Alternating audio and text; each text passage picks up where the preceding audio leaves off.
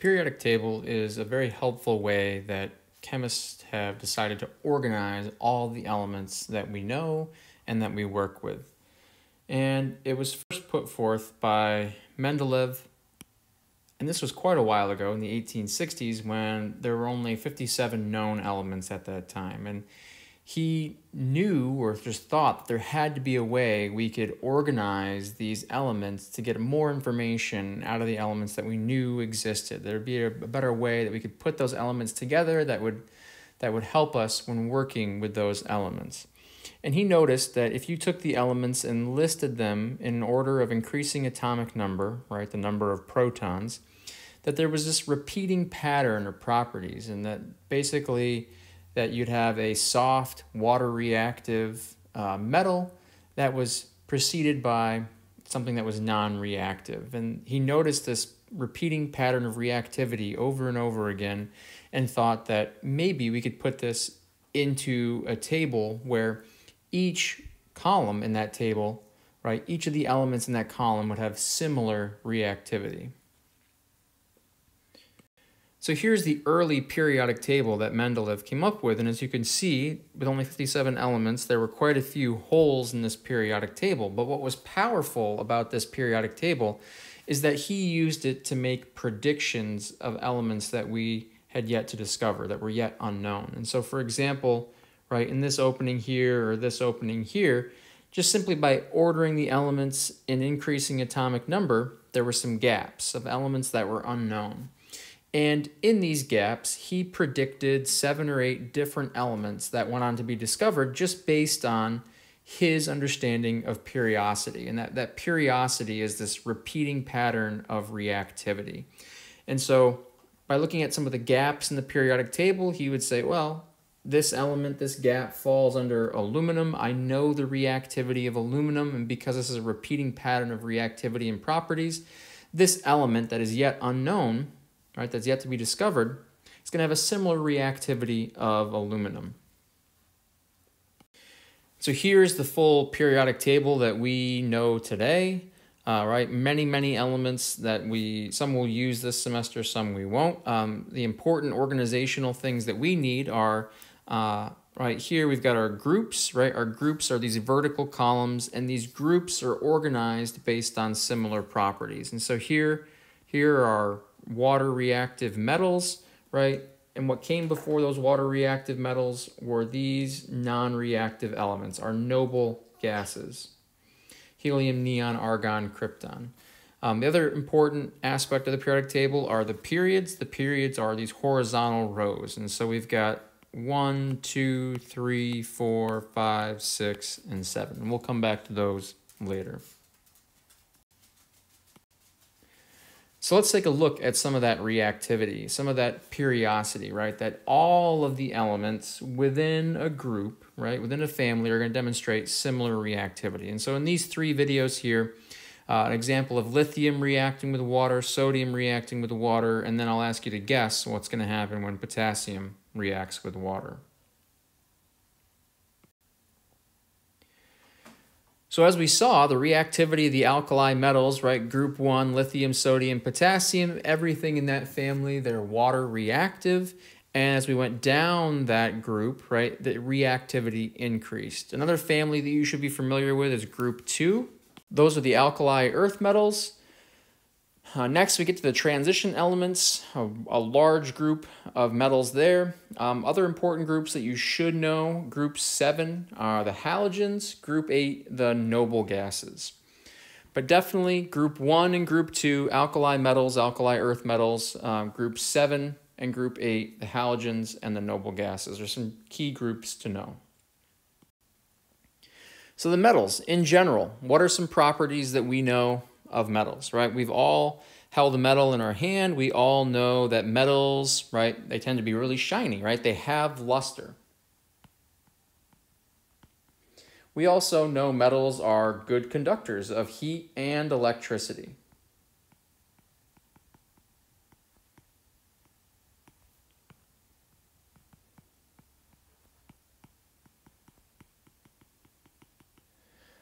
Metals are also, they're ductile, they're malleable, right? We can take a metal and I can work it into a nice thin wire or stretch it into a nice thin wire.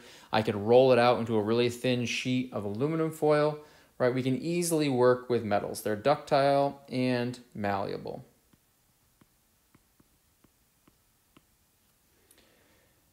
They have a high density, and all the metals but mercury are solids at room temperature. One last thing that gets to the reactivity of metals, metals tend to lose electrons in a reaction. And this is important. We're going to come back to this. Metals tend to lose electrons in a reaction, right? And where are metals? Our metals are all the elements in tan.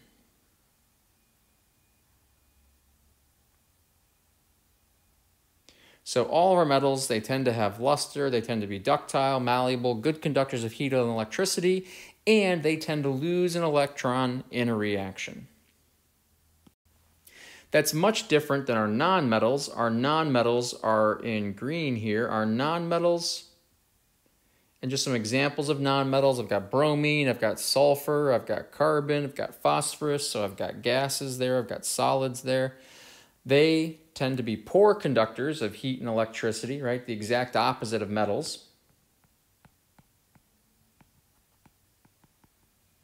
Poor conductors of heat and electricity.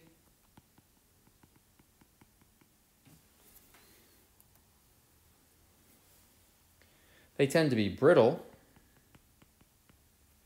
right? That's different than the metal. They tend to, and now this is the counter side of the metals, in a reaction are nonmetals in a reaction. Nonmetals tend to gain electrons. So this is important. Metals tend to lose, nonmetals tend to gain an electron in a reaction. And the one group that I haven't talked about yet are the metalloids, and those are in purple, and those are basically, they're not a metal, they're not a nonmetal, they basically demonstrate properties of both. They demonstrate properties of both metals and nonmetals. Right, many of those tend to be good semiconductors, right? Silicon and germanium are in there as metalloids because they demonstrate properties of both metals and nonmetals. So this is why we're going over the periodic table, because one of the important things that we talked about was how metals react, how nonmetals react. This is going to help us understand why certain compounds form, because we understand the reactivity of those elements. So when I put those two elements together, right, oh, I've got a metal. Metals lose electrons. I've got a nonmetal that's going to gain electrons. So when I put those two together in a reaction, what do I think is going to happen? Right, so metals on the left side of the periodic table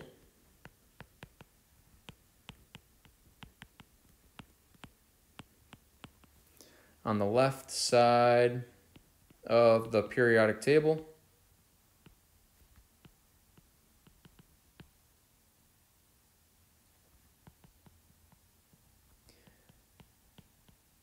tend to lose electrons, where the number of electrons lost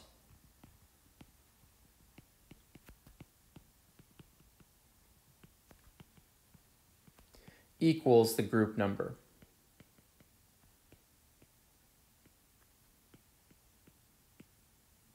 So group one,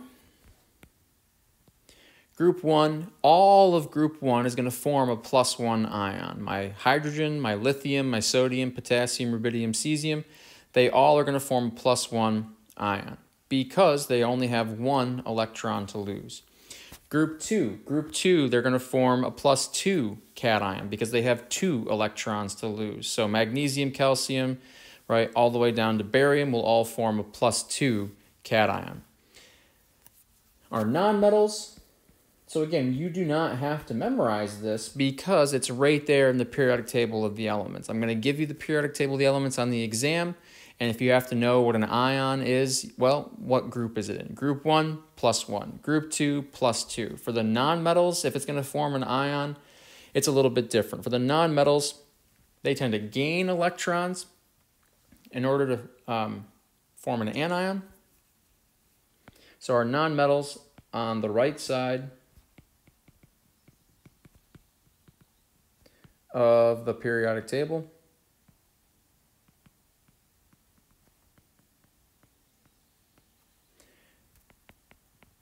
tend to gain electrons, where the number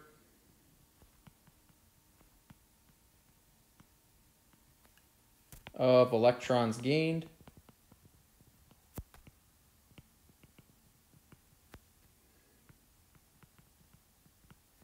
brings the total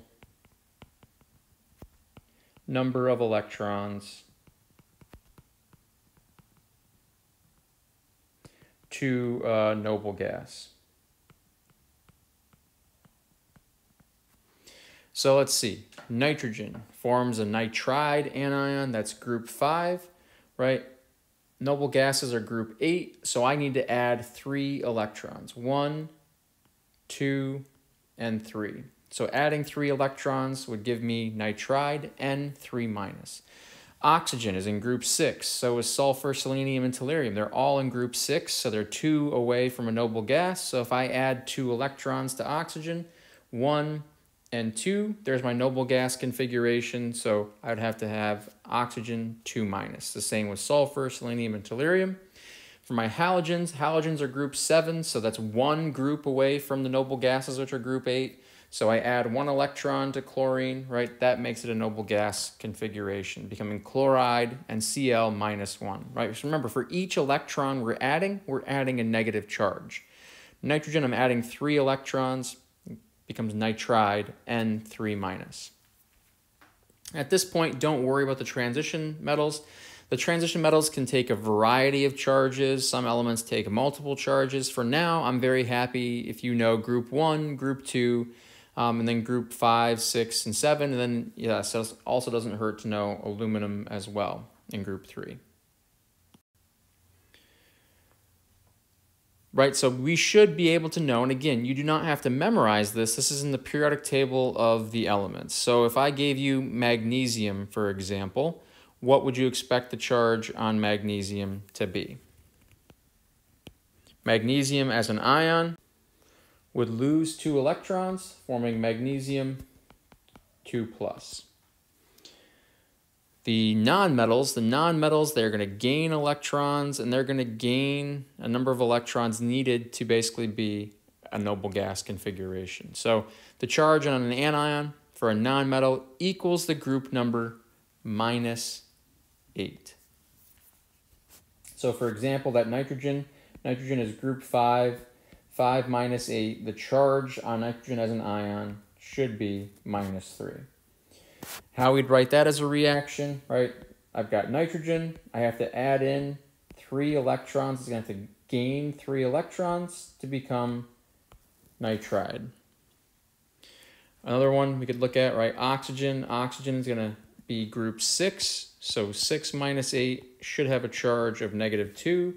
So oxygen has to gain 2 electrons, and that would become oxide, O2-. And again, for the transition metals, there are multiple charges available. Don't worry about that at this point. We will get to that eventually.